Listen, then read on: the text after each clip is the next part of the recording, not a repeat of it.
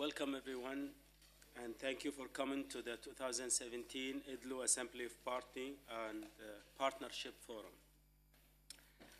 My name is Nawaf Al-Muhammal. I am a representative of the Kuwait Fund for Economic Development, representing the state of Kuwait as president of this assembly. I would like to thank the Ministry of Foreign Affairs and the international cooperation of the Republic of Italy, IDLO's host country, for kindly making available this venue for our meeting today. Before we begin, I would like to ask for a minute of silence for the victims in Egypt and for all those who have lost their lives for senseless violence.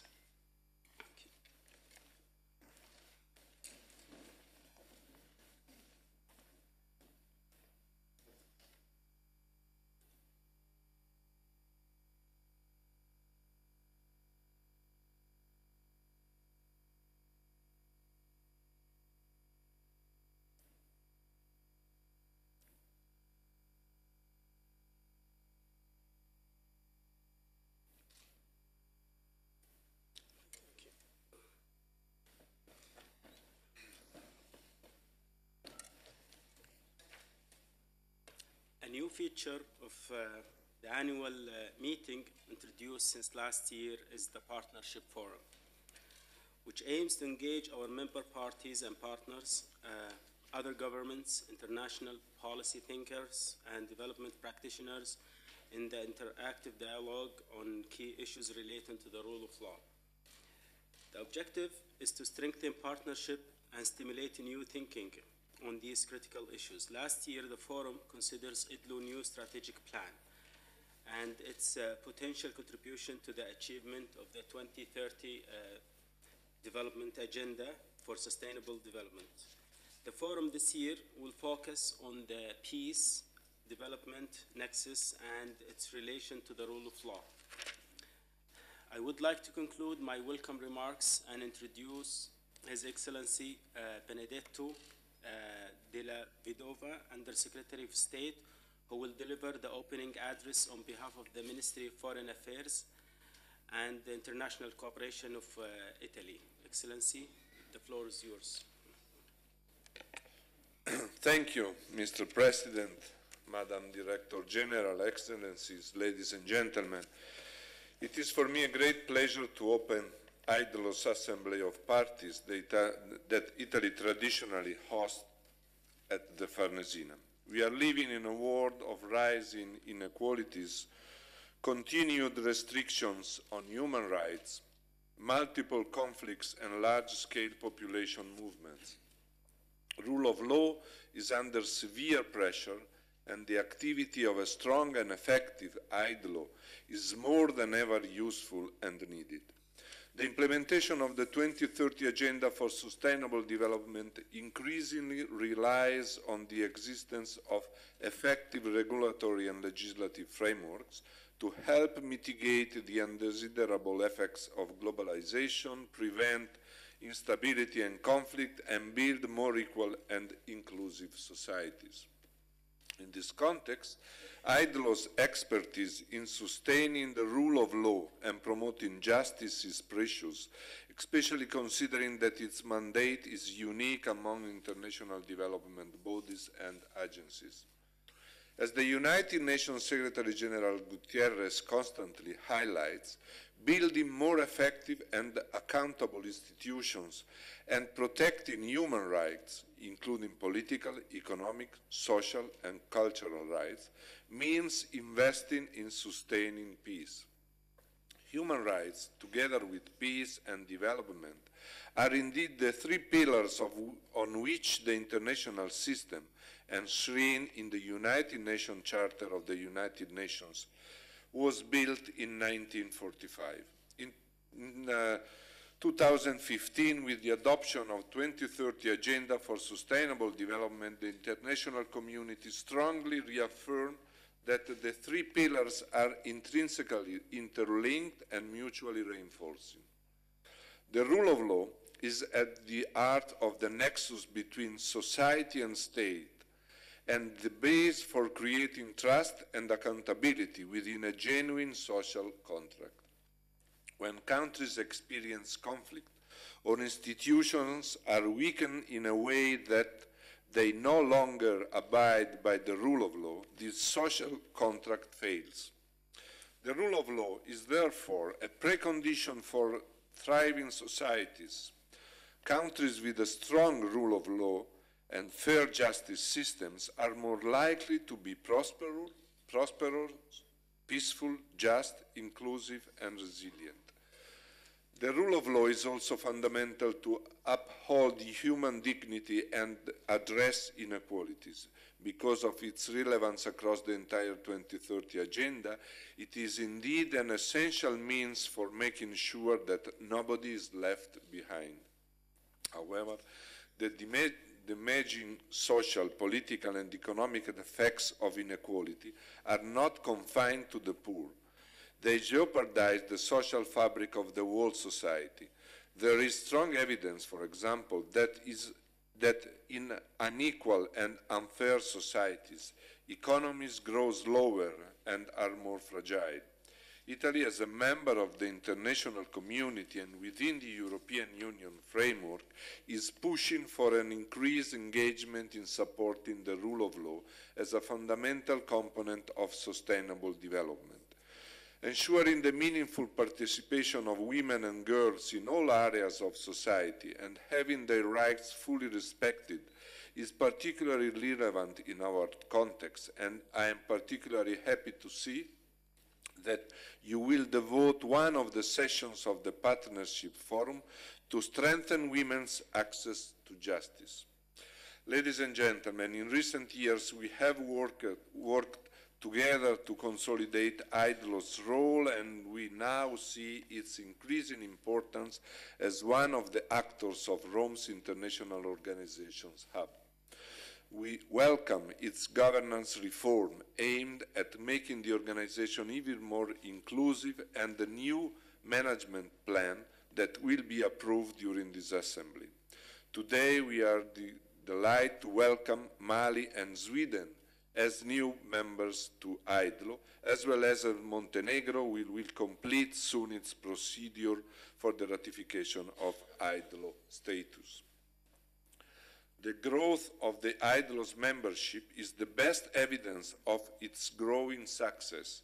We especially appreciate IDLO's constant strive to translate the rule of law from an abstract principle into concrete actions that can effectively improve people's lives through promoting equality and justice for all. We commend IDLO's efforts to empower people and vulnerable groups, including refugees, migrants, and internally displaced people, to understand their rights, to promote judicial independence and integrity, to support civil society actors, to progress policy and lawmaking, and help build effective, accountable, and inclusive institutions at all levels, to improve the legal framework in order to attract foreign investments. We prize IDLO's commitment to the stabilization of fragile and post-conflict countries and its increased activity in Africa, where its action is strongly needed. However, in order to fully implement and expand its strategic plan, IDLO needs a strong commitment, both financially and politically, from all of us. In 2018, Italy will confirm its substantial financial contribution to the organization. We hope that other members will join us in ensuring their active support to IDLO's core mandate and implementation of projects throughout the world. I thank you and wish you a very fruitful debate. Thank you.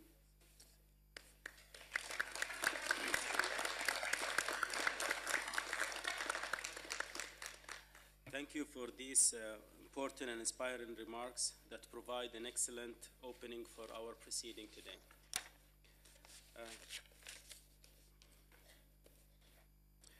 Our first item is the adoption of the agenda. I believe it is it has been already circulated with the documents according to the regulation 2 weeks before the meeting. Let's now proceed to the adoption of the agenda.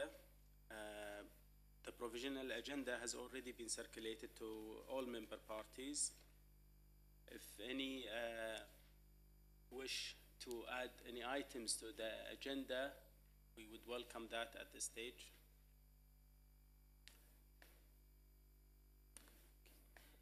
May I take it that all member parties wish to adopt the agenda? The agenda is adopted. First item on the agenda is the President's statement.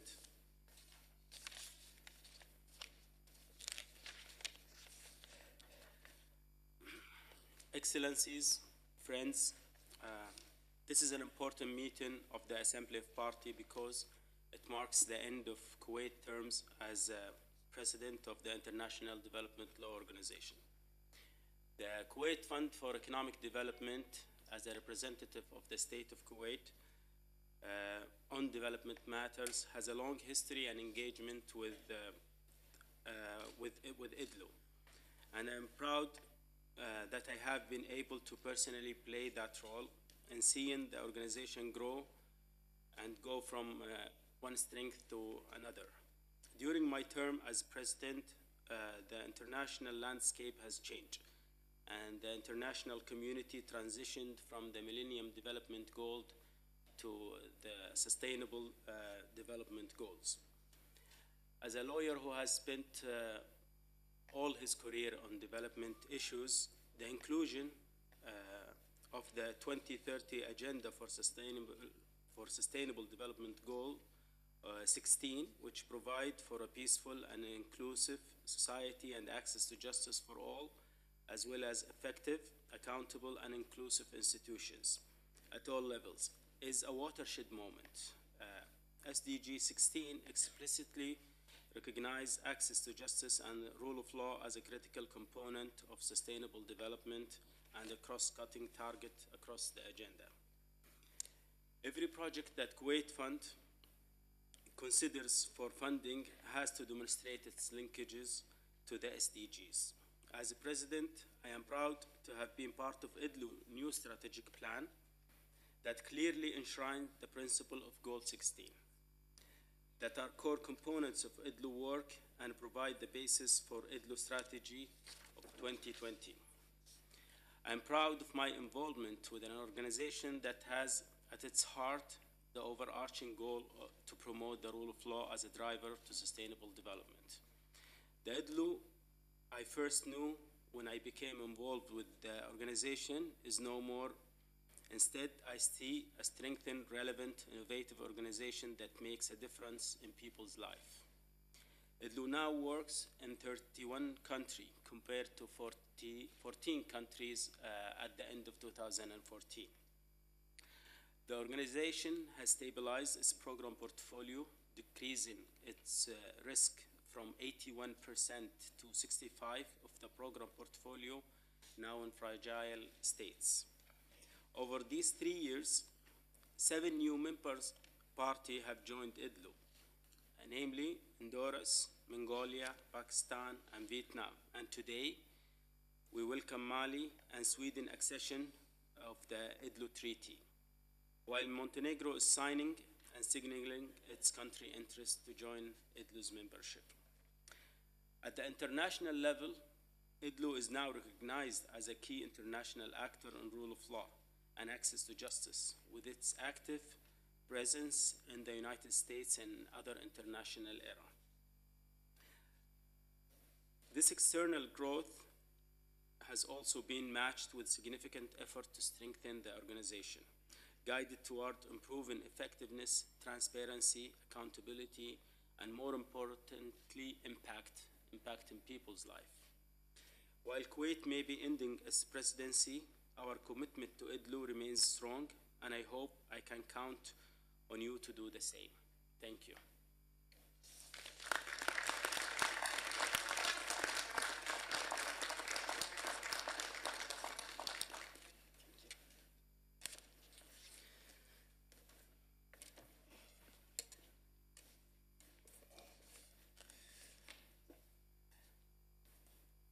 Agenda item 2 is the Director General report.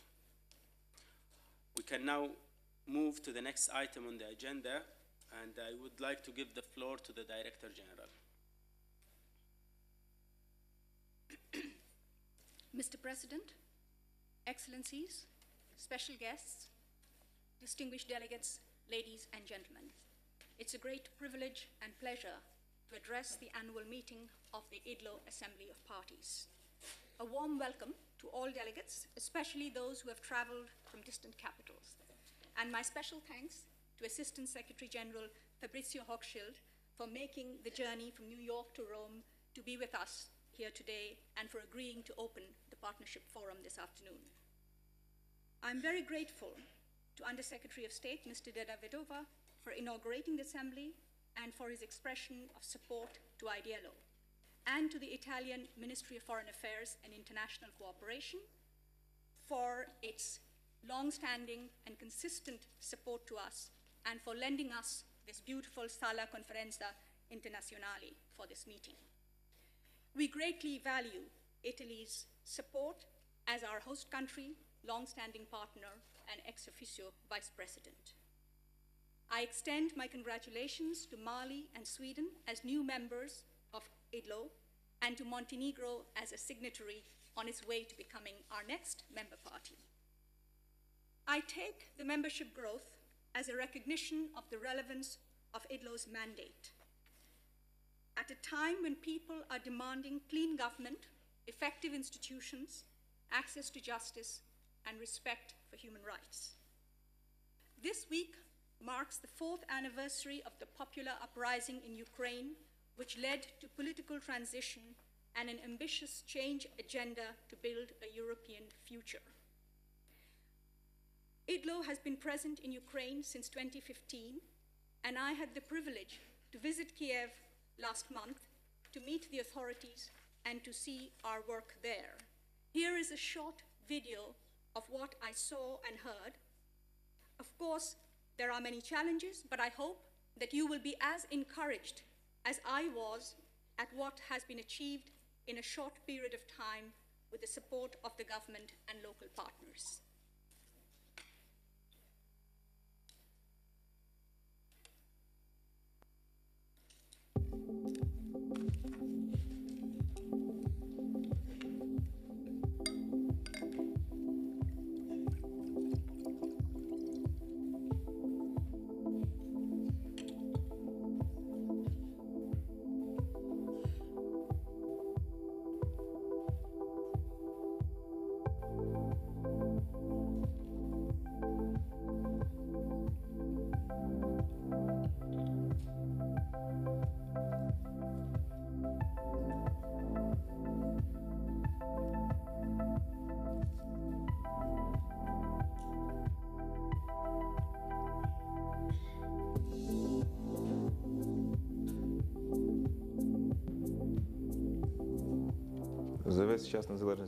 NABU is the first agency to initiate investigations against current civil servants and high-ranking government officials. This is the tactical task for which NABU was created.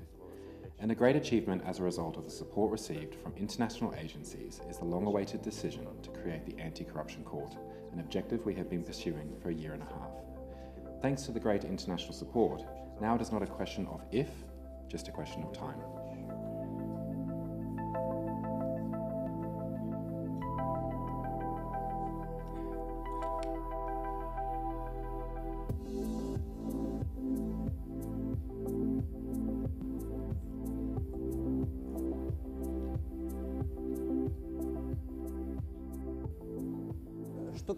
Before this center was established, anything could be done behind closed doors. They could demand bribes, or people could obtain fake documents, even though it's illegal. In this open plan office, there are cameras and everything is out in the open, making such behavior impossible. I'm here for my aunt's resident registration. Previously, we used the passport office and had to return many times before we were successful. At this center, though, the process only took me 20 minutes. I'm an internally displaced person from Donetsk. Previously, it was extremely difficult to obtain administrative services. We had to wait in long lines, and having a baby with you complicates everything. This center, though, makes me feel like I am in Europe. I would recommend anyone to visit the center for any administrative services.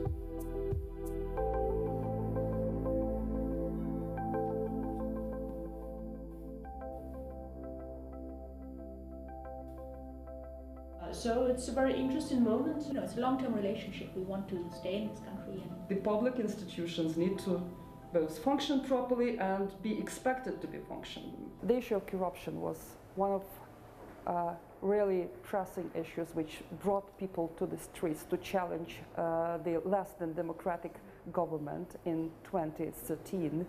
The demand for having real action which would remove corrupt practices was very high on the agenda of the civil society and actually of all Ukrainians. Even now, you ask anybody what's the top priority, they would say fighting corruption.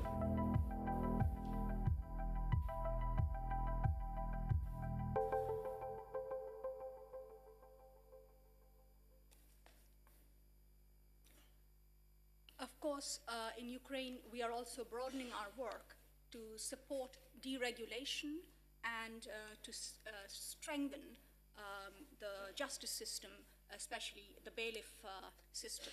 So I wanted to show that film to you because I feel very encouraged by it, and it helps to bring the work that is being done on the ground into this room. Sometimes it can feel rather remote what rule of law really is. But listening to those people in Kharkiv, I felt that there they were actually living witnesses to the effort to establish rule of law for the benefit of citizens. Now, turning from Ukraine to the rest of the world, at the root of popular discontent, fragility, and conflict lie problems of injustice, inequality, exclusion, and deprivation. They are invariably related to the failures of governance, to poor laws and weak institutions, to the absence of accountability and respect for the rule of law. In both developed and developing countries, growing numbers of people feel left out and left behind. And in a dangerous and endangered world, the international system of laws and rules, human rights and humanitarian principles are under pressure. Not only has the number of countries affected by fragility and conflict grown significantly in recent years, the nature of violent conflicts has also changed, making peace harder to negotiate or sustain. Population displacement has reached unprecedented levels, with over 65 million people. That is 5 million more people than the entire population of Italy, now displaced, forced to flee their homes. Strengthening the rule of law cannot wait until violence has subsided or the economy has recovered, but must occur alongside humanitarian response, political action, and economic development as an important measure of stabilization. IDLO is greatly encouraged by recent UN resolutions that acknowledge the importance of the rule of law in preventing conflict and sustaining peace, as well as advancing sustainable development. And this afternoon at the Partnership Forum, we will hear from Assistant Secretary General Hochschild and other distinguished speakers more about these issues. Peace cannot be sustained, nor development made sustainable without investment in the rule of law. That is the theme of the Partnership Forum. It is also the underlying premise of IDLO's strategic plan 2017 and to 2020, which we call Strategy 2020, and which this Assembly endorsed a year ago. Noticing the close alignment between our mission and the 2030 Agenda for Sustainable Development, you encouraged us to proactively contribute to the implementation of the SDGs, to enhance inclusion, equality, access to justice, and the rule of law.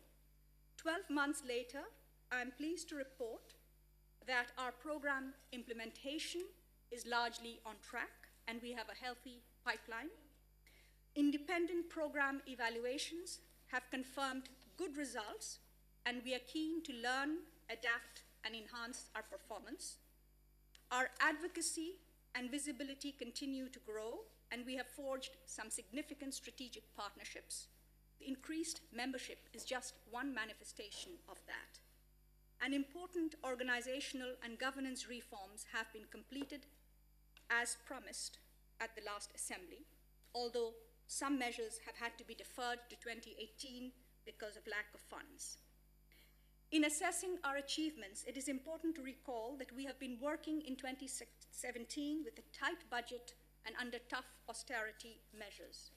But thanks to careful monitoring and prioritization, we expect to end the year within budget.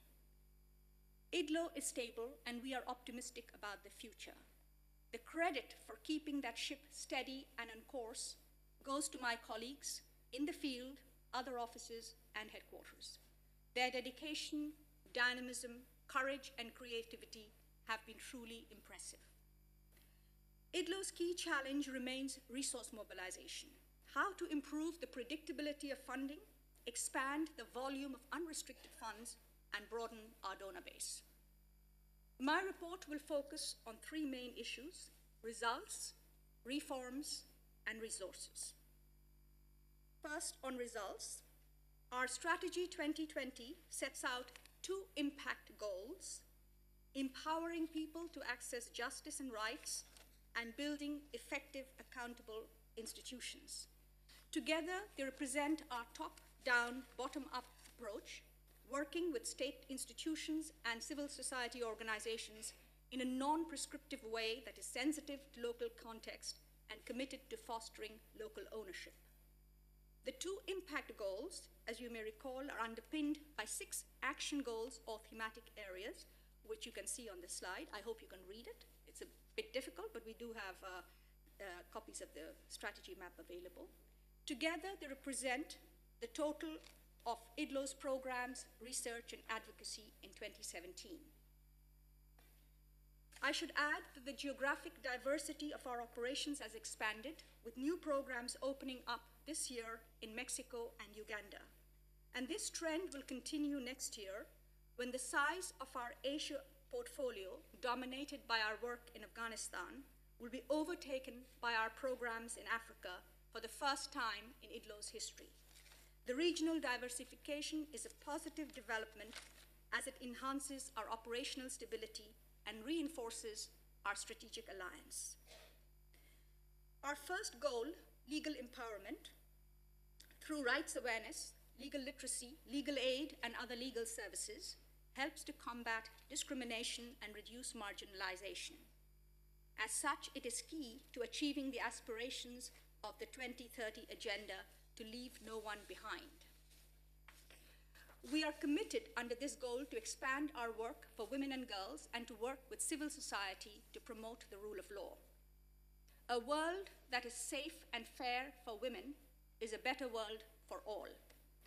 As IDLO's first female Director General, I take great pride in what we have achieved in the space of the last 4 years or so. We developed and rolled out IDLO's first ever gender strategy and managed to incorporate gender equality as a principal objective or a significant component in at least 21 of our 62 projects. And over the past year, we have expanded our work for women and girls and are now in the process of consulting on a new gender strategy. In April this year, I signed a memorandum of understanding with the Executive Director of UN Women to partner on the implementation of SDG 5. Our gender programs in 2017 covered 3 key areas.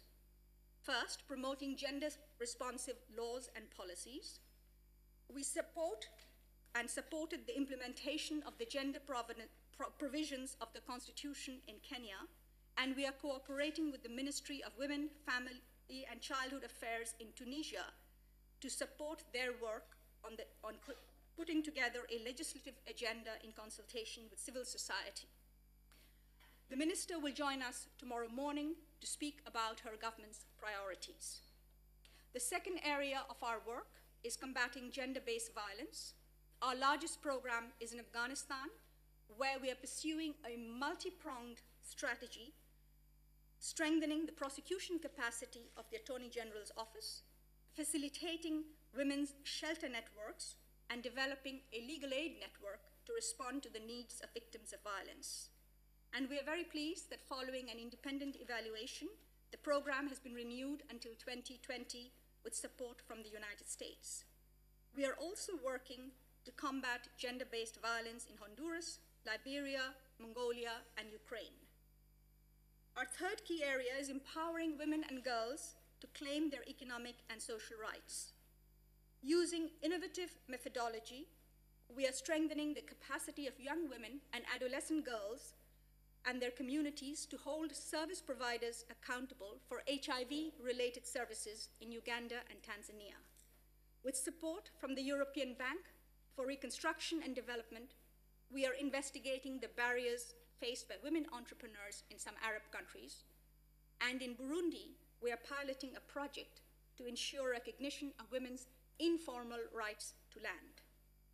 Justice for women improves when justice is dispensed by women.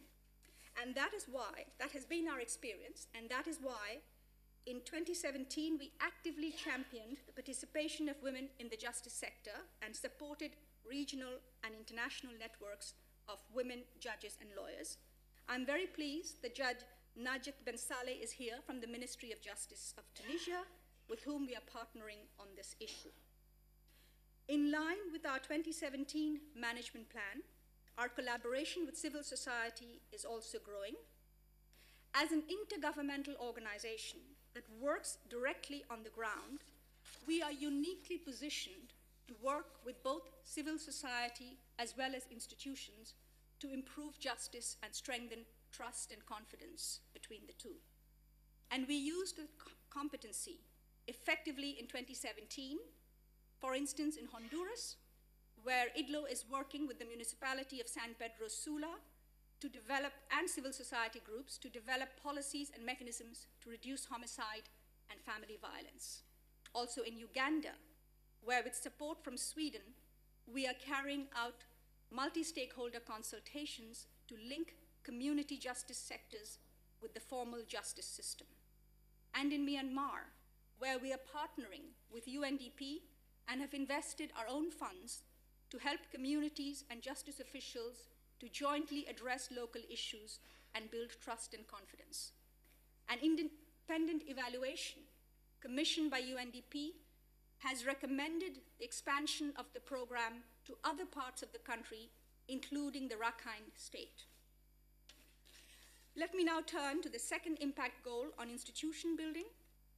In 2017, about 60% of IDLO's programs were devoted to institution building, most of it in transitional, fragile, or conflict-affected situations. And let me highlight some examples of our work on institution building to show you the range and complexity of the challenges that we, the international community, and the national actors face. In Afghanistan, the challenges of transition and the sustainability of transition. We have been present in Afghanistan since 2002, and for the past 4 years, we implemented the Justice Training and Transition Program to strengthen the capacity of 4 key institutions in the criminal justice sector so that they can take responsibility for their own professional development. You can see the impressive figures, statistics on the slide. And while the Afghan partner institutions are now carrying out the legal training themselves, our role this past year has been to support the transition and reinforce its sustainability. The ultimate aim is to improve the quality of justice in Afghanistan. But the transition has not been only about building technical capabilities. It has also been about navigating the political and cultural realities to embed the changes in line with the nationally owned vision. In Somalia, we are operating in a volatile security environment. We are working on a multi-year, multi-institutional program, strengthening the Ministry of Justice and the Office of the Attorney General, working to modernize traditional dispute resolution mechanism, engaging with community-based reconciliation and social healing to rehabilitate low-risk former combatants, and developing policies to address migration and displacement. While this is an important contribution to stabilization and state building, we are working in an extremely challenging security and political environment. And I'm pleased to welcome the Attorney General of Somalia to this assembly, and we look forward to hearing from him about the situation there. Successful institution building must be participatory and locally owned, but it is much more difficult than that to translate that in practice. IDLO is working in northern Mali on a 5-year project supported by the Netherlands to strengthen the criminal justice chain and end impunity for crimes, which has been one of the main causes of instability. Using an innovative methodology and working with the UN mission, we are supporting consultations that bring together institutional actors, police, prisons, court officials, as well as grassroots and community leaders to jointly identify problems, devise solutions, assess their effectiveness, and adjust them accordingly. It is a challenging, iterative process, seeking to build true local ownership and confidence building in a fragile environment. Our Dutch counterpart in Mali complimented IDLO as, and I quote him, an important player that does not walk away from difficult situations.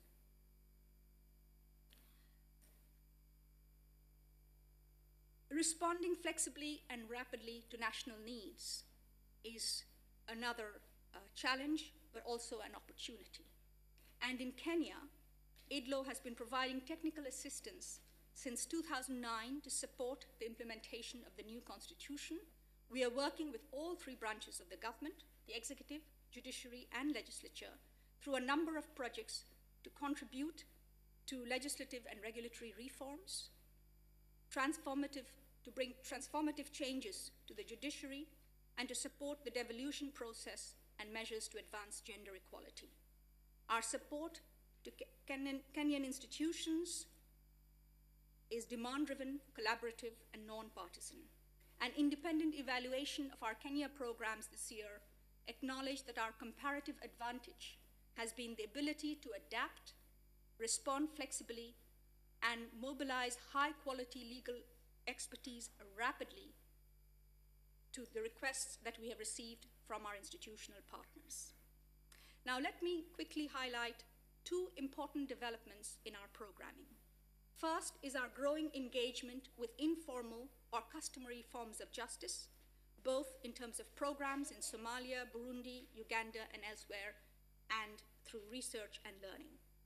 The second is our expanding work to support economic development in 3 ways.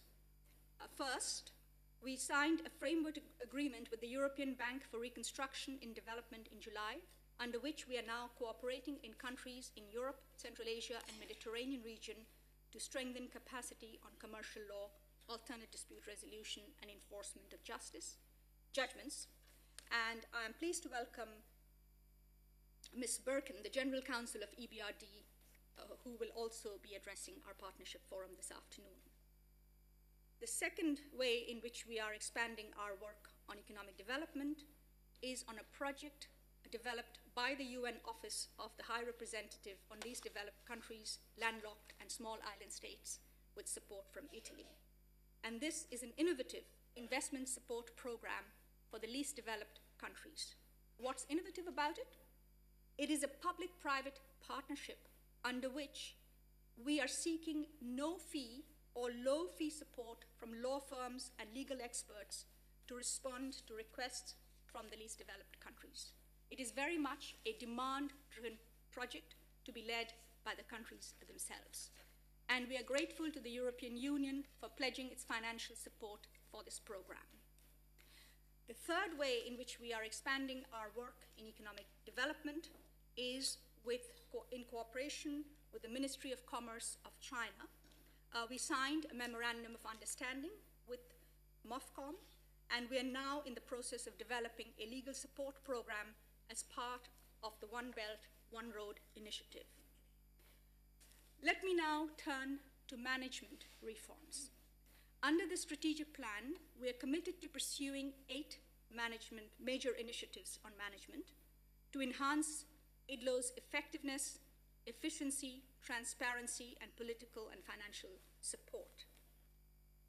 Because of reduced unrestricted funds this year, we have had to make some hard choices, but have nevertheless made good progress. Our most significant management achievement this year was the adoption of a new employment model and new employee rules, following extensive consultations with employees in all our offices. For the first time in IDLO's history, all IDLO employees, no matter where they are, whether at headquarters or in the field, will be subject to the same policies and rules. The new model establishes a more modern, streamlined system for attracting, recruiting, and retaining employees in line with our mandate, goals, operational needs, and resources. And the rules will be implemented in a phased manner in 2018, subject to the availability of funds. The second important achievement has been on financial transparency and accountability. We have produced our first full and detailed output-based budget for 2018, and furthermore, we are designing a new results framework that will be rolled out in 2018. And these measures will help us to report to you and other stakeholders more comprehensively and accurately, and allow ourselves to better monitor our progress and learn from our performance. Thirdly, I'm pleased to report that we have implemented most of the recommendations of the independent management review conducted in 2016 and the continuous improvement program launched in 2015. However, because of funding constraints, we've had to defer work related to the enterprise resource platform, and that work is only just beginning and will be carried into 2018. In our strategic plan, and repeated in our 2017 management plan, is our commitment to strengthen IDLO's field orientation. Our new employee rules, the rollout of the Field Operations Manual earlier this year, better risk management, and improved field security support indicate some important progress in that direction. But I am conscious that there is much more to do, for instance, on delegation and accountability, and we plan to carry out that work in 2018. Let me now turn to resources. I begin by thanking our financial partners for their generous and continued support, especially Italy, Sweden, and the United States. While we expect to end the year with a balanced budget, we have very little financial flexibility. Our program revenue continues to diversify across countries, but without a commensurate level of core funding, we will not be able to invest in innovation, learning, and other much-needed reform initiatives. Furthermore, and I underline this point, IDLO's narrow donor base is a major vulnerability. Mindful of the need to revitalize our resource mobilization during the past year, we have strengthened our internal capacity, developed a new resource mobilization plan with input from the Standing Committee, and are intensifying our engagement with current, new, and prospective partners, including on the sidelines of this assembly. Resource mobilization will remain a major priority next year. And my colleagues and I intend to pursue new partnerships with fervor. As we do that, we will knock on your doors for your support. Although there is no financial obligation attached to membership of IDLO, we hope you will all give positive consideration to regular voluntary contributions. Finally, let me reiterate our commitment to support our member parties, and in this context, we welcome the initiative that the member parties have taken on governance reform and look forward to working with you to roll them out. Finally, Mr. President, I cannot end my remarks without paying special tribute to you as you complete your term. We have gone through some good times and a few rough moments in the past 3 years, and through it all, I have appreciated your support, friendship, and counsel. Next year will be IDLO's 30th anniversary. From a small Rome-based training institution set up to level the playing field of legal knowledge, to a medium-sized development organization with 20 offices on 4 continents engaged in peace building, justice, and sustainable development, has been a long and eventful journey for IDLO. In a troubled and turbulent world, IDLO's mission to create a culture of justice remains as relevant as the day it was born, and our commitment to further that mandate as determined as ever. Thank you.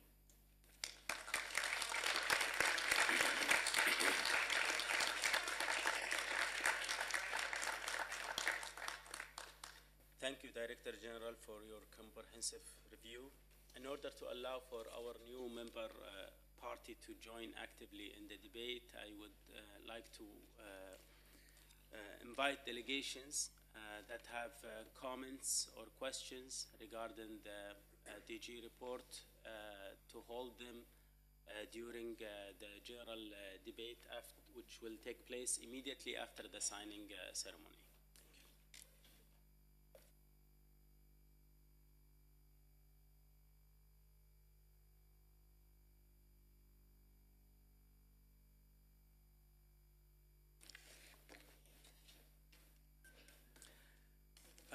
I would like to extend a warm welcome to the Kingdom of Sweden, the Republic of Mali, and Montenegro, which will sign today IDLO's establishment agreement. Sweden and Mali are also depositing their instrument of accession, and as a result, will join this assembly as members. Montenegro will complete shortly its domestic procedure after the ratification. I would like to invite their representative to participate in the signing ceremony pursuant to Article 13 of the Establishment Agreement. The accession of a party to the Establishment Agreement requires approval of a simple majority of the Assembly, and this requirement has already been completed satisfactorily through a written process prior to this Assembly.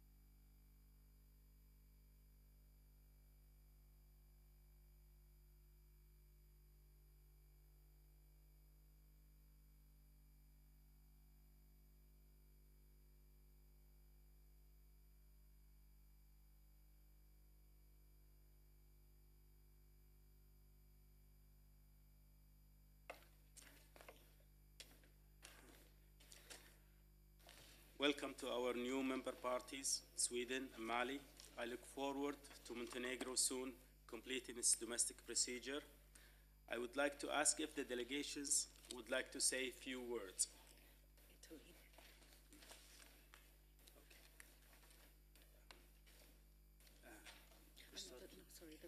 Yes. Okay. I would like to call on the representative of Mali. Yes.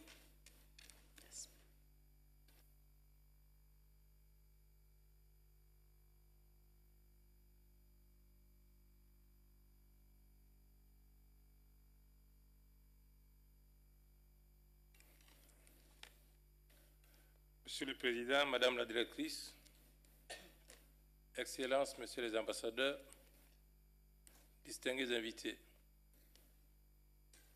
ce jour est pour nous et pour notre pays, le Mali, un grand jour qui voit le couronnement de nombreuses années d'efforts et de persévérance pour aboutir aujourd'hui à une adhésion effective et formelle de la République du Mali à IDLO. Je voudrais, tout en nous en félicitant, adresser toute ma gratitude à tous les artisans de ce processus, à tous ceux qui, autour de Madame la Directrice, ont œuvré ici et au Mali pour qu'aujourd'hui soit. Mes reconnaissances et toute ma gratitude vont aussi à IDLO pour tout ce que IDLO a entrepris au Mali, n'attendant pas cette adhésion formelle pour agir dans un pays comme le nôtre, qui est dans une passe difficile.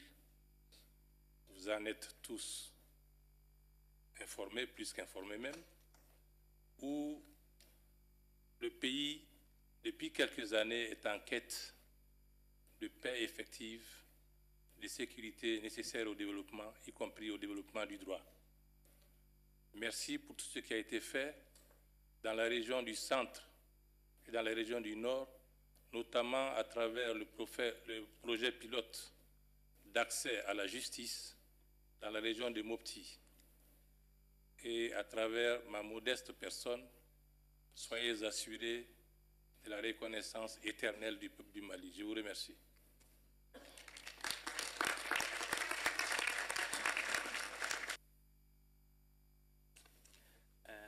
Thank you, and you're most welcome. I would like to call on the representative of Sweden now.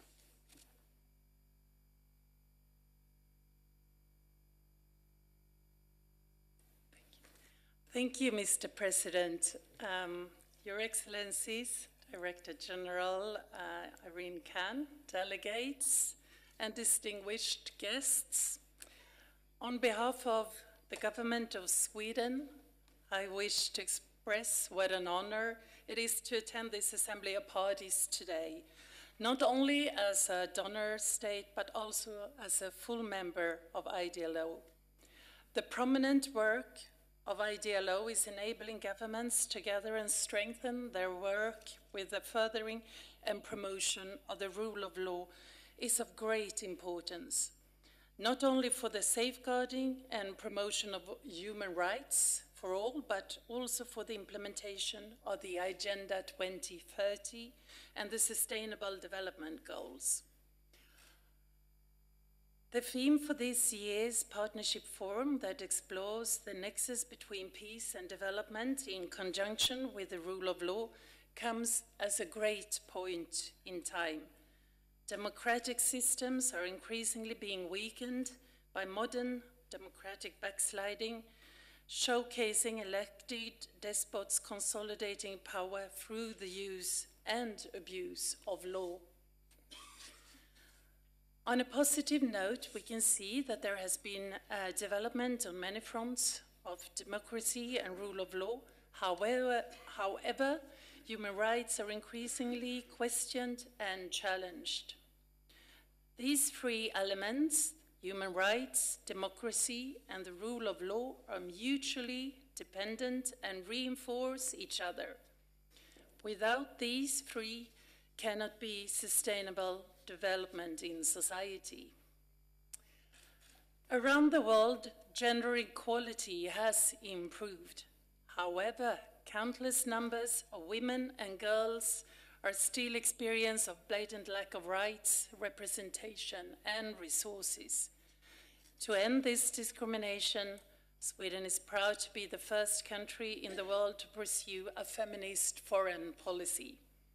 In 2015, the Swedish government put forward an action plan for a feminist foreign policy to ensure that our foreign service ensures the full enjoyment of human rights by all women and girls. This includes increasing women's political representation and empowerment, not least legal empowerment. As an example, Swedish Foreign Minister Margot Wallström's personal engagement in promoting gender parity in international justice is visible and clear through her participation in the global Equal campaign. At the roots of our foreign policy must be gender equality in order for democracy and the rule of law to grow and flourish. As the action plan states, gender equality is a goal in itself, but it is also essential for the achievement of the government's other overall objectives, such as peace, security, and sustainable development. To achieve sustainable peace and development, the entire population, both men and women, must be involved in all stages of conflict resolution and also in humanitarian work. We need to acknowledge the importance of promoting gender equality in order to strategically address issues of human security, sustainable development, and human rights. So our feminist foreign policy takes us one step further. Throughout our foreign policy, including in peace and security efforts, we will apply a systematic gender perspective. For sustainable development, peace and security cannot be achieved if half the population is included or excluded. In so doing, we can contribute to real progress. Gender equality is a fundamental matter of human rights, democracy, and social justice. Overwhelming evidence shows that it is also a precondition for sustainable growth, welfare, peace, and security. Societies where women are not thriving will not prosper. The Swedish government intends to draw attention to and work for the rule of law as fundamental to democracy, human rights, and gender equality. And this work is closely linked to the global goals of the Agenda 2030, in particular Development Goal 16, on peace, justice, and strong institutions. The rule of law is crucial to prevent and combat corruption. However, corruption has the tendency to encroach on and undermine the rule of law. This has serious consequences for democracy when positions of power become a method to acquire resources, so resulting in difficulties for the realization of political intentions. To combat corruption, we must work together with the building of norms, institutions, and methods to strengthen the rule of law. Today, governance has become global and networks are more important than ever. If we want to remain relevant and effective in our support of democracy and the rule of law, engagement in and close work within partnerships and networks is a necessity. IDLO fills an important function as a meeting point and enabler for governments to continue promoting and strengthening the rule of law, and we look very much forward to contributing to and continuing this work. So on behalf of Sweden, allow me once again to express our happiness to become a full IDLO member. We look forward to future cooperation with IDLO and to strengthening and the promotion of human rights, democracy, and the rule of law for all. Thank you.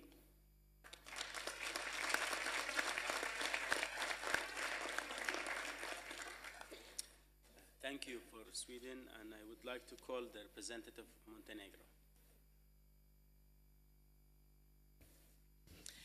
Thank you very much. Dear President, dear Madam Director General, ladies and gentlemen, I'm really honored to have been designated to sign on behalf of my government, the government of Montenegro, the agreement for the establishment of the International Development Law Organization. Montenegro has benefited from IDLO's expertise for several years now, and it was one of the key partner organizations in our past that presented efforts to advance our overall national legislative and judicial framework. For a country which has made significant progress on its path towards the membership of the European Union, the core mission of IDLO was all along complementary. The rule of law is at the center of our European integration process as the first and foremost prerequisite for sustainable development and the overall progress of our country.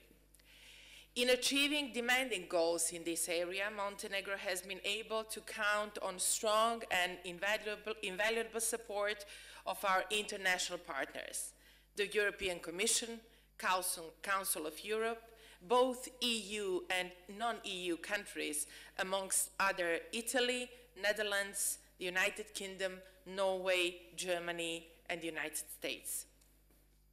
We are hopeful that the established cooperation and a solid track record will not only benefit our national objectives in this regard, but will also contribute to promoting of the fundamental importance of the rule of law, justice, and independent judiciary far beyond our borders.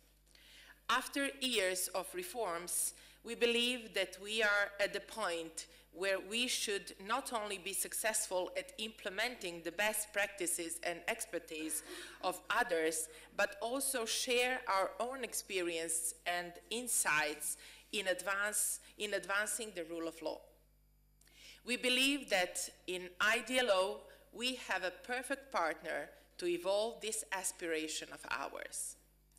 With this in mind, we are hopeful that the forthcoming regional forum on judicial cooperation in criminal matters, which our government is organizing in Montenegro together with IDLO, will prove to be a success. Thank you once again, of course, for your attention, for your support, and for this event that we are attending today. Thank you very much. Thank you, Representative of Montenegro. The next item on the agenda is the general debate. Please indicate to the Secretariat if you would like to be added to the list of speakers, and please introduce your delegation as you speak. We have the list so far. We start with Italy. The floor is yours, please. Thank you, Mr. Chair. Good morning, everybody. Dear Mr. President, dear Irene, colleagues, ladies and gentlemen, it's a real pleasure for me to attend for the third time the Assembly of Parties of IDLO, and it's going to be a pleasure to share with you some comments. But before that, allow me to warmly thank our President for his dedication to IDLO and for steering so wisely over the last years our work, our hard work in the Standing Committee.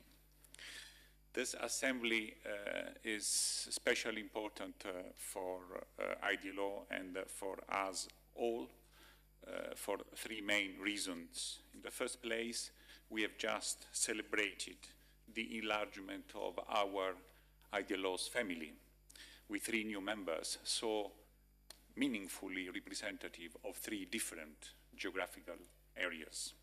This clearly demonstrates that the wide scope of IDLO's mandate has a growing convening power. Furthermore, today we will endorse the new IDLO governance documents. And we reserve our comments for the following discussion on this specific point, but I would like to stress how important that this reform is going to be in order to enhance IDLO's role in achieving SDG 16. the remarkable results achieved in this first year implementation of the Strategy 2020 are our third reason to celebrate. IDLO's programs have continued to grow in number and variety and with a larger geographical extension. IDLO's broad angle in addressing rule of law, based on its solid knowledge and background, is an essential element of its success. IDLO has a great team, both at the headquarters and in the field, and we are proud to work together with it. In 2017, the organization has consolidated its activities and at the same time it has engaged in new projects. I would like to make a specific reference here to the one in Mexico for the capacity development of police institutions and to the Investment Support Program, ISP, since we like acronyms. The latter has been supported by Italy since its very beginning, and it will be implemented with the UN, also with the support of the European Union. We also appreciate the new partnerships with the European Bank for Reconstruction and Development, EBRD, and with the UN Women that will further foster the diversification of activities. We also encourage the organization to pursue an ever-increasing cooperation with the Rome Hub of the United Nations, FAO, IFA, WFP, and also with the United Nations Committee on World Food Security, CFS. The Rome Hub of the United Nations is indeed a natural partner for IDLO in its pursuit of sound and accountable legal frameworks for development. Moreover, I would like to stress the importance of the work that IDLO has undertaken to improve its methodology of designing and assessing programs. We value in particular the results framework that was mentioned by the Director General and which is under preparation. It will structure in a growingly effective manner the programmatic activity of the organization in order for it to best achieve its strategic objectives and at the same time to be ever more accountable for them. Thank you so much. Thank you, Italy. Now the floor is for Egypt, please. Thank you, Mr. President. Mr. President, Madam Director General Irene Khan, Excellencies, members of the Board of Advisors, distinguished delegates, ladies and gentlemen. At the outset, I would like to thank you for your solidarity with Egypt this morning in its fight against terrorism, a topic which I will address later. I also join Italy in thanking you, Mr. President, for your leadership of this organization during the last years. Agenda 2030 puts forward a clear plan to foster peaceful, just, and inclusive societies which are free from fear and violence. A core principle of the agenda is that there can be no sustainable development without peace and no peace without sustainable development. In this context, the role of the International Development Law Organization, IDLO, is prominent in supporting national efforts to promote peaceful and inclusive societies for sustainable development, provide access to justice for all, and build effective, accountable, and inclusive institutions at all levels. We commend IDLO for its efforts to support this goal. Nevertheless, we reaffirm that any programs should be in response to the needs and priorities of member states and without interference in the internal affairs of members. Distinguished delegates, the Assembly of Parties of the International Development Law Organization convenes this year at a very critical point. More than ever before, terrorism is targeting not only innocent people, but is targeting our values, religions, culture, indeed is targeting our humanity.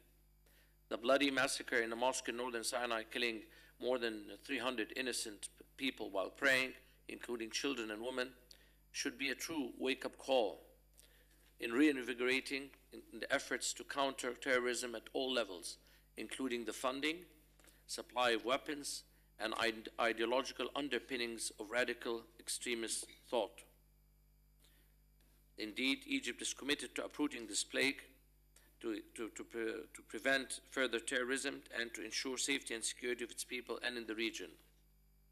This attack follows a wave of indiscriminate terrorism that targets civilians across the world, making terrorism the biggest threat to international peace and security and that countering this threat requires collective efforts on national, regional, and international levels on the basis of the respect for the rule of law and the Charter of the United Nations.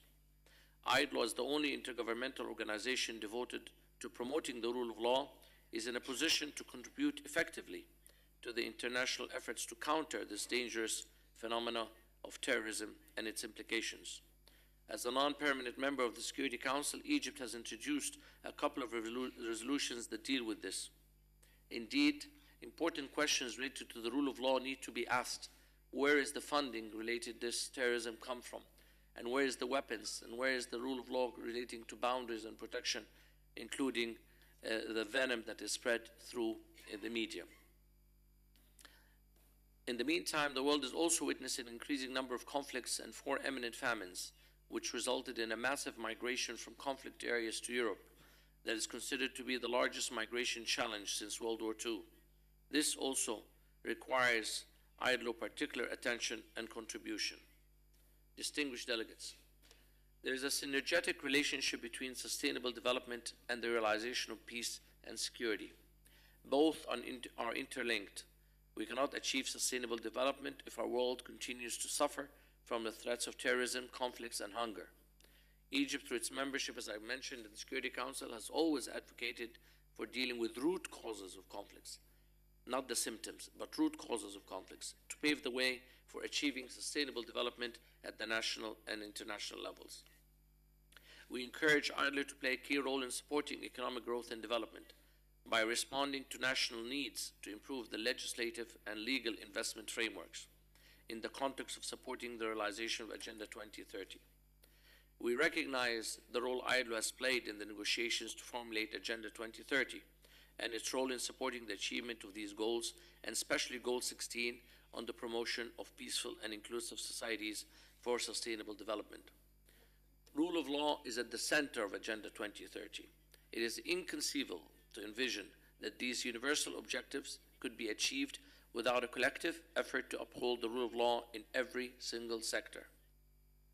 In this regard, I would like to reconfirm Egypt's commitment to support all international efforts that would contribute to the achievement of these objectives.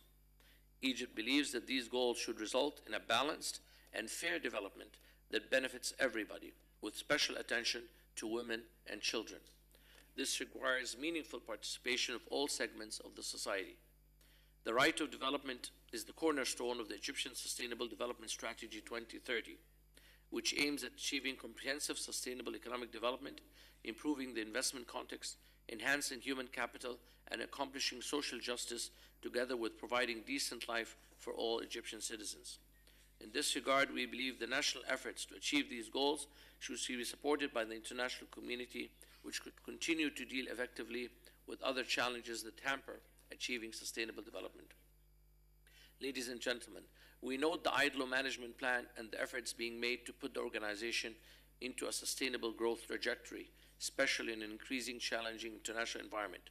We call on the organization to focus its efforts in the next years in enhancing its impact in line with the national priorities. This will require successful organizational reform while reducing the organizational risks. One important challenge at this stage is to revitalize the resource mobilization of the organization, including by expanding and diversifying the funding base. I would like to take this opportunity to thank all donors, and in particular the host country, Italy, for their continuous general support to the organization. We stress the importance of a more meaningful participation of developing countries in the governance of the organization. We also highlight the importance of giving more priority to the challenges facing developing countries, such as the rule of law, social inclusion, economic empowerment, as well as the dealing with the challenges dealing from migration. Finally, Mr. President, I conclude by I'd like to welcome the new members, Sweden and Mali, and Montenegro as a signatory, and to reconfirm our determination to work together to achieve the collective objectives of the organization. Thank you very much.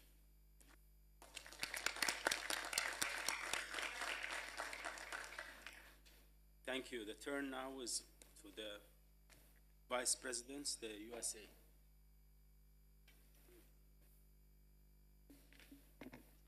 Mr. President, Madam Director General, fellow delegates, observers, and colleagues, good morning. Madam Director General, The United States thanks you and the entire IDLO team in Rome and in the field for your impressive efforts over the last year to deliver significant results through your project work and to further solidify the rule of law as an integral element of sustainable development. The United States is a strong supporter of IDLO, and we work with your organization in more than 20 countries. We also commend the contributions of outgoing Standing Committee President Nawaf al-Muhammad and his steady guidance during challenging times. We welcome new members, Sweden and Mali, and we look forward to Montenegro's full accession. Colleagues, one of IDLO's strengths is its ability to work in complicated environments, to implement high-quality, critical projects, to promote access to justice, and to strengthen judicial institutions. Thanks to robust management, budget, and governance reform efforts over this past year, the United States sees the IDLO of 2018 as an even stronger partner than in 2017. Madam Director General, the United States appreciates the significant progress you and your team have made in implementing the Continuous Improvement Plan and the updates you have regularly provided to the Standing Committee and to the Audit and Finance Committees this year. We are now 1 year into Strategy 2020, and we already see results: expanded membership, geographic diversification of programs, a robust resource management, resource mobilization initiative to broaden the donor base, and a renewed commitment to the organization's health and talent management. We urge you to continue your process of reviewing and updating your management processes, policies, and documents to build on this impressive progress. We look forward to working closely with you and with member states in the coming year. Thank you, Mr. President.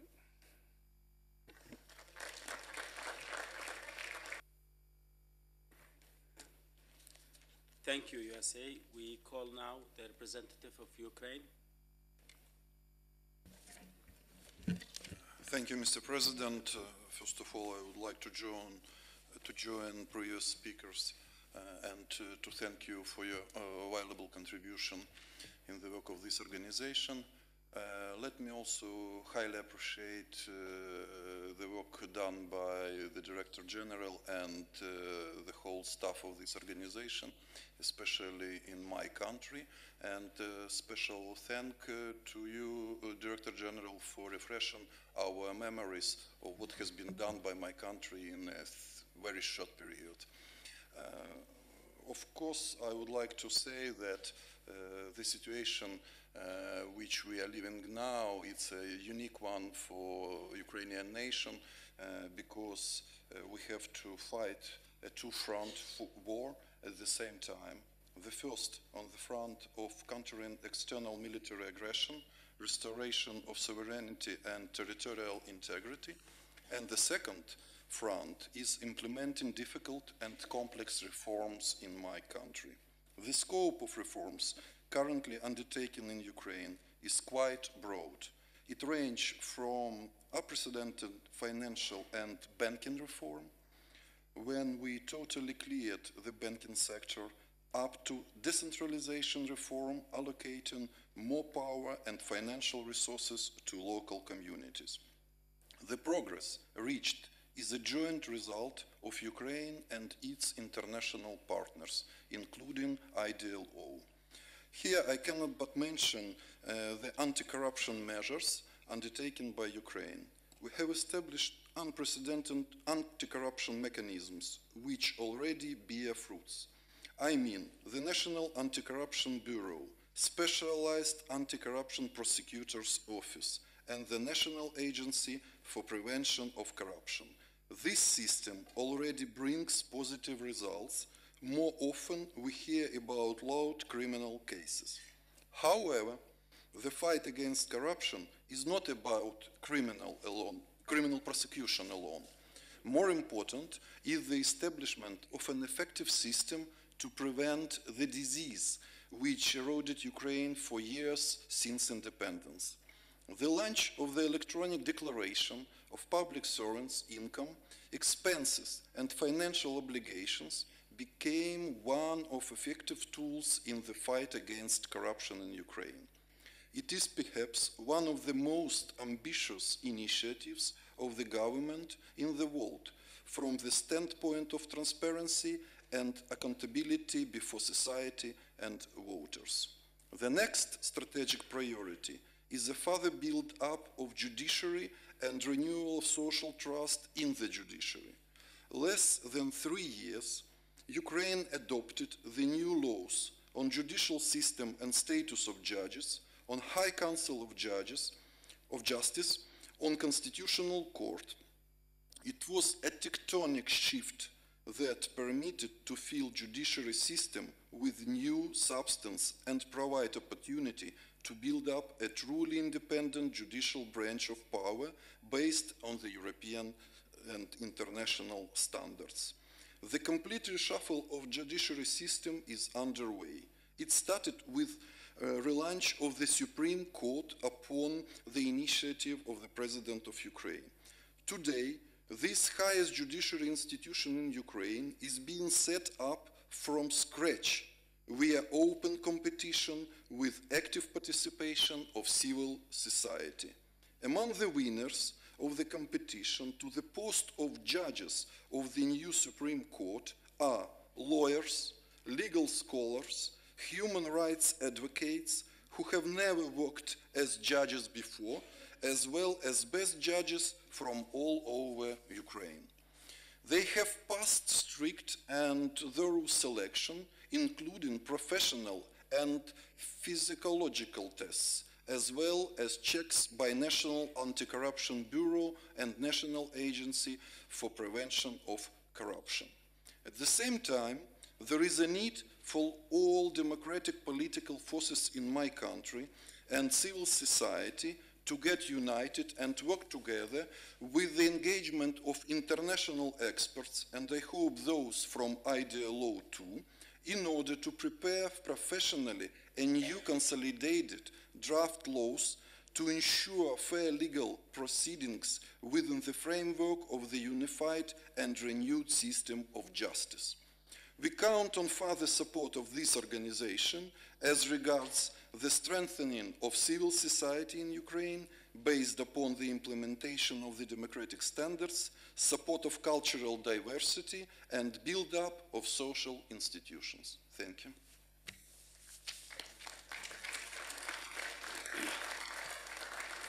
Thank you, Ukraine. Please allow me, since we have a long item on the agenda, the next item, which is the governance reform that require a sober majority.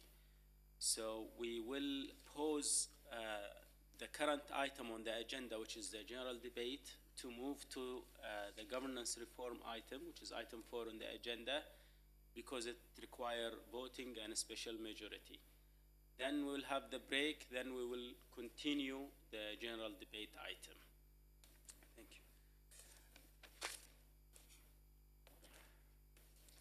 The governance reform, which is item 4 on the agenda, the purpose of the governance reform was initiated by the Standing Committee at its meeting in July 2016, supported by the Assembly of Parties at its last meeting in November 2016. Earlier this year, the Standing Committee, with the support of the Board of Advisors, established an open-ended working group on governance reform, chaired by the USA, for the purpose of considering governance reform ideas and options to move the process ahead. During the first half of 2017, the open-ended working group met 5 times and saw wide participation from representatives of member parties as well as the Board of Advisors. All member parties were sent regular updates on the progress of the working group as well as the markup of the IDLO governance documents, showing the proposed amendment prepared by IDLO's General Counsel.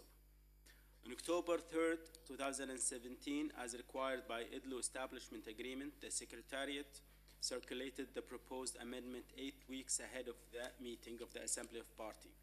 These amendments are being presented for member party consideration and adoption, consistent with Article 10 of the Agreement for the Establishment of IDLO. The proposed amendments received extensive consideration by the Standing Committee, Board of Advisors, open-ended working group, and member parties over the course of the past year. This is one of the most important matters the Assembly has dealt with, so allow me to summarize some of the key amendments. The amendment seeks to clarify and better distinguish the respective roles and areas of responsibility of the different governance body, in particular the Standing Committee and the Board of Advisors. The amendments clearly clarify the roles of the Standing Committee, focusing on its functions to provide appropriate oversight of the organization between sessions of the Assembly, its responsibility for providing its views and guidance to the Director General on behalf of the party, and its role in reviewing and monitoring the proper implementation of the organization budget, plan, and other decisions of the Assembly. As I mentioned earlier, IDLO membership has grown.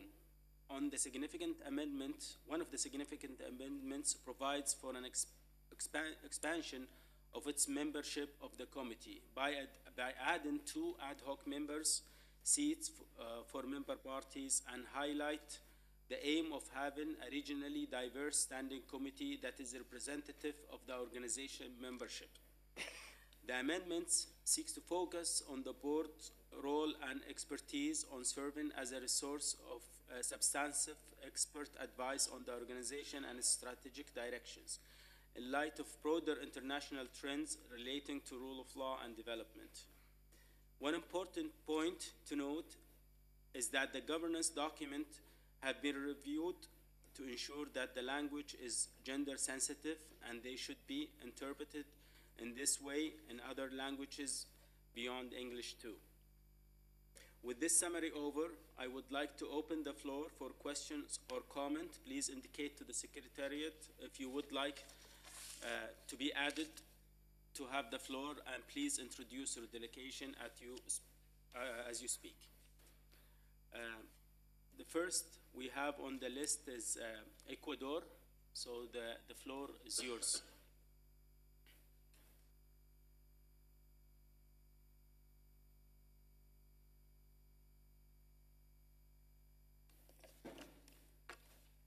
Muy buenos días a todos, buenos días señor presidente. A nombre de la delegación del Ecuador, desearía en primer lugar felicitar a los nuevos miembros del IDLO, a las delegaciones de Mali, Suecia y Montenegro. Respecto a este punto, señor presidente, desearía señalar que el Ecuador es consciente del crecimiento y mira con entusiasmo los avances del IDLO en los últimos años, pues entiende que a fin de contar con una organización más ágil, eficiente y acorde a la situación actual, se requieren cambios en su gobernanza. A ese fin, en esta misma sala hace un año, acogimos con satisfacción el proceso iniciado en el 2016 por el Comité Permanente dirigido a revisar las funciones, responsabilidades y facultades de los órganos de gobierno de la IDLO, así como a proponer medidas para mejorar la transparencia y la rendición de cuentas de los mecanismos de gobernanza. Igualmente, aumentar la participación de las partes miembros y el interés de otras en hacerse miembros, así como fomentar la eficiencia y eficacia generales de la organización. Sin embargo, quisiera mencionar que el gobierno del Ecuador desea manifestar su preocupación en cuanto a la propuesta de procedimiento del silencio para la toma de decisiones o resoluciones durante el periodo intersesional de esta Asamblea. Si bien este procedimiento podría acelerar los procesos de la organización, al mismo tiempo se le resta capacidades y atribuciones a esta Asamblea, que por excelencia es el órgano máximo de gobierno de la IDLO. Señor presidente, señores delegados, quisiera señalar que el Ecuador no se opone de manera alguna al proceso mismo de la reforma de la gobernanza de la IDLO, pero expresa su inquietud sobre procedimientos de esta naturaleza e invita a las partes a considerar la posibilidad de que la organización y la Secretaría utilice este método de aprobación de decisiones o resoluciones en casos de urgencia y de manera excepcional, conforme sucede en otras organizaciones internacionales. Con estas observaciones, señor presidente, el Ecuador se suma a la decisión que se tome respecto a esta resolución. Muchas gracias. Thank you, Ecuador. The floor is now to Peru. Gracias, señor presidente. En primer lugar, y aunque no presente hoy, queremos felicitar el trabajo de Robert Markley en la conducción del grupo de trabajo, cuyas sesiones fueron dinámicas y muy productivas. De igual manera, queremos felicitar a los representantes de los países miembros que colaboraron en dicho trabajo con ideas innovadoras y siempre consensuadas. Agradecemos también el trabajo del consultor general adjunto y de la Secretaría, quienes facilitaron y coadyuvaron en la realización de este proceso de reforma. El grupo de trabajo sesionó 5 veces y se sometieron a revisión todos los documentos de gobierno en atención al mandato otorgado por la Asamblea de las Partes en 2016. La misma que atiende al aumento de la membresía, la expansión de las operaciones, tanto en el aspecto temático como geográfico, y el aumento del presupuesto de la organización. El documento que se nos presenta para aprobación cuenta con el consenso del grupo de trabajo de composición abierta y tiene 3 aspectos fundamentales. Actualiza los documentos de gobierno a las circunstancias actuales de la organización tras su última reforma en 2018.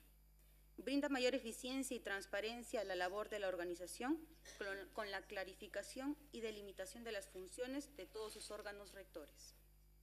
Y hace más atractiva e inclusiva la participación de los miembros y de los Estados miembros y miembros potenciales de la organización, particularmente gracias a la inclusión del criterio de distribución geográfica y ampliación de los puestos en el comité permanente. Con estos comentarios, aprobamos la propuesta de resolución relativa a la enmienda del Acuerdo de Constitución de la IDLO y sus reglamentos. Gracias, señor presidente. Thank you, Peru. The floor is now to Italy. Thank you, Mr. President. You know that Italy has been actively engaged in the negotiation that brought to this revised text. We are convinced that the progress achieved by IDLO in the recent years had to be supported by a stronger and streamlined statutory configuration. And we think that this mission is fully accomplished. The new structure that keeps the higher representation of country for this assembly reshapes the sharing of responsibilities in a more balanced spirit.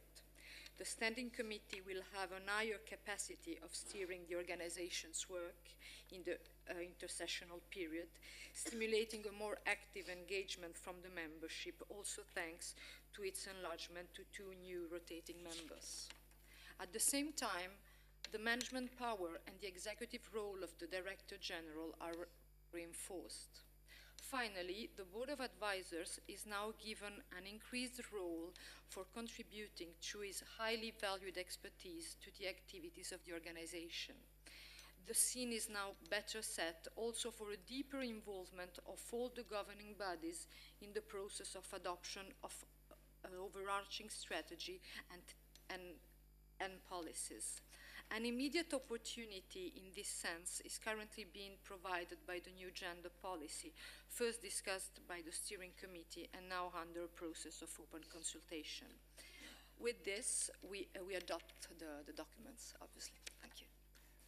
Thank you, Italy. And the floor is now for Pakistan.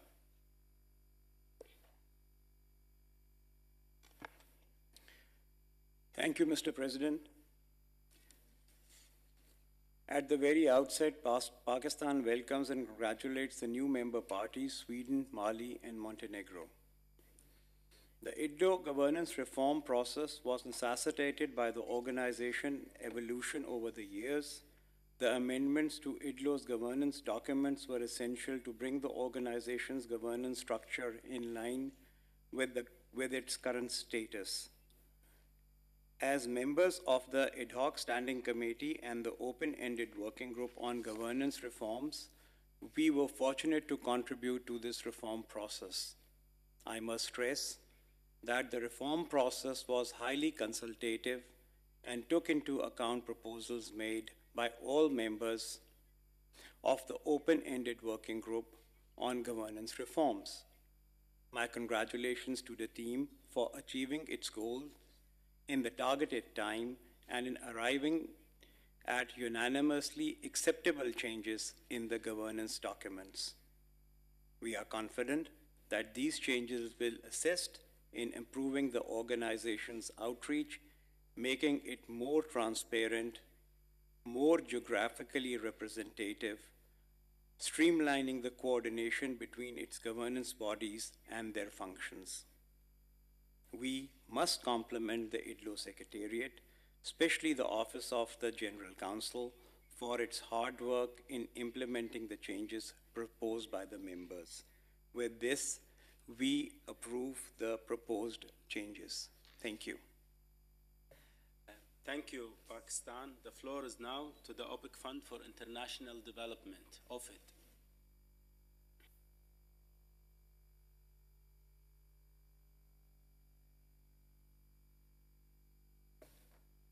Thank you. On behalf of OFID, I would like to thank the chair of the Open Working Group, the United States really, for the strong leadership during this reform procedure. Due to the good cooperation, and I would say personally the almost perfect cooperation between the representatives of various member parties, the Standing Committee, the Board of Advisors, and in particular the General Counsel of IDLO, the outcome, I think, has been a very good compromise. And this type of compromise, I think, is going to help really the institution in the future. As for OFID, we have reviewed the documents which are in front of us, and OFID is very much in favor of approving the revised instruments for corporate governance of IDLO. Thank you. Thank you, OFID. Draft Resolution 1 was endorsed at the Standing Committee and provides an umbrella for the approval of the amendments to the governance documents, which are set forth in the markup that accompanies the resolution. Noting that we have 27 member parties present, which meet the resolution requirement for Article 10, may I take it that the Assembly? Yes. Jordan, please.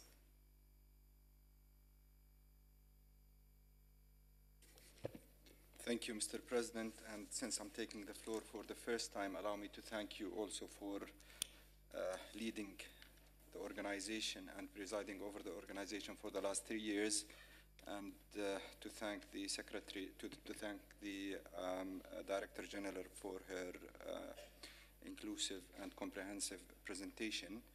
On this agenda item, governance reform, I would like to thank each and everyone who contributed to the work of the open-ended working group. Our appreciation in particular for the work of the Office of the General Counsel and the Secretariat, whose efforts were essential to the fulfillment of the group's tasks. Unfortunately, my country was not able to take part in the open-ended working group meetings. Nevertheless, we would like to make some remarks. The proposed reform amendments of the government reform objectives, the proposed reform amendments to IDLO's basic documents clearly reflect the essence of the governance reform objectives that the Assembly initially wanted to fulfill in order to respond to the evolution of the role and nature of IDLO since the last comprehensive reforms conducted in 2008. The proposed amendments clearly address the need to have governing bodies that are better representative of the will of the parties, that are more efficient, transparent, and accountable. We note with satisfaction that the proposed amendments take into consideration the connection between governance mechanisms and the expansion of IDLO's operations, both geographically and thematically. Its larger membership, large budget, and the need to complete its transition towards an intergovernmental organization. The proposed expansion of the steering committee to include more governments and balanced geographic representation is a vital step towards augmenting the party's role in steering the work of the organization. The envisaged fine-tuning and streamlining of the role and mandate of the Board of Advisors should give the board's members more space to better focus on substantial themes that are in the core of IDLO's objectives and subsequently should enhance the added value of the board in this direction. So my country would like to endorse and to give a blessing to the proposed amendments and all the reforms that are intended to be adopted today to the basic documents of the organization. Thank you. Thank you, Jordan. There is no further comments on this item on the agenda. May I take it that the Assembly, yes, Egypt, please. Thank you, Mr. President. Sorry, you didn't notice my request for the floor. Egypt has participated very actively in the process in the open-ended working group and would like to acknowledge the role of the United States as represented by our colleague Rob Merkel in guiding this process. We believe that the proposed amendment will lead to better functioning of the organization, especially for the clarification of the role of the Standing Committee, the Board of Advisors, as well as the Director General.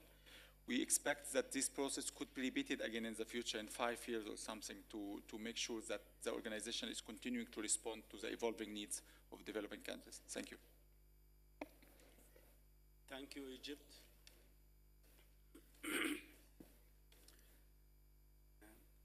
May I take it that the Assembly wishes to adopt the resolution by consensus?